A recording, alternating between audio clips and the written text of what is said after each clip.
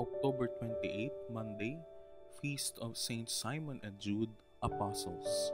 A reading from the Holy Gospel according to Saint Luke.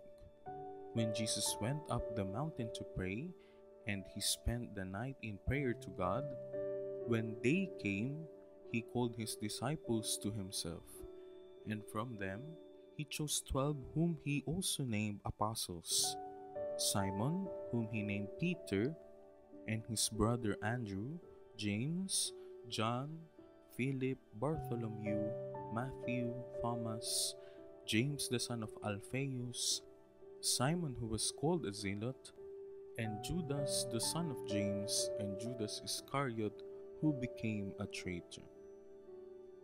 The Gospel of the Lord. He spent the night in prayer. Jesus prays the whole night before he chooses the 12 apostles out of the many disciples following him. All alone, he prays to God for guidance and enlightenment for a very important decision.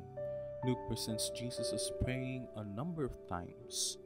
His gospel has been dubbed as the Gospel of Prayer. When day comes, from the many disciples, Jesus singles out 12 men to be apostles. They are then sent on a mission. Jesus empowers them to preach, to heal, and to exorcise demons. Every spiritual leader must take time to pray privately. He should pray especially before he makes a controversial decision.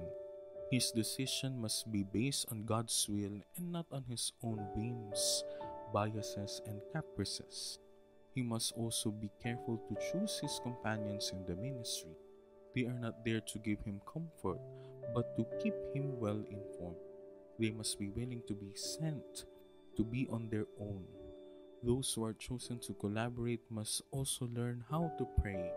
The apostles ask, "Lord, teach us to pray." The pastor must be prepared to accept the reality that one from the ranks may betray him, like Judas Iscariot, making money at the expense of the church.